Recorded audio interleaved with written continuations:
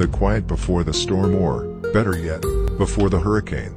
This wasn't an ordinary hurricane. The fog was dense, carrying a venomous bite, filling the astral corridor with a hypnotic gas. The other four angels became hypnotized by a seductive silhouette that crawled on the ceiling. Sister Scorpio appeared, veiled by the mist that filled the entire hall. She dropped from the ceiling into the portal of water.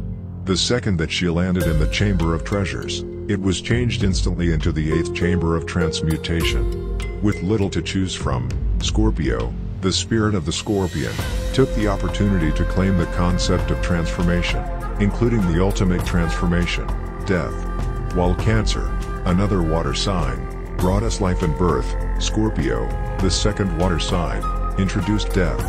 Water can quench, but it also can drown.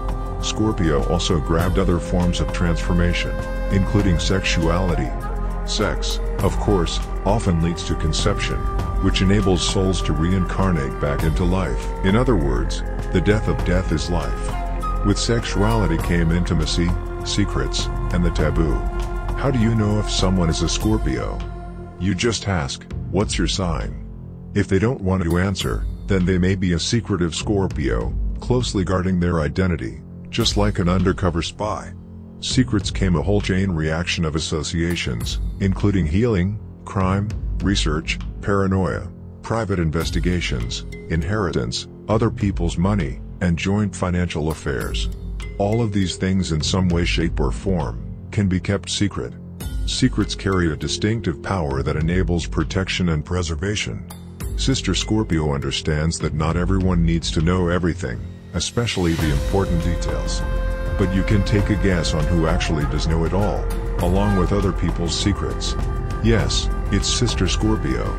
After she collected her accolades, she impelled herself with her venomous stinger preceding death. But of course she knew this was only the beginning to her new journey as the ruler of the 8th kingdom. After the mist of Scorpio's hurricane, it dispersed, relieving the four others from hypnosis.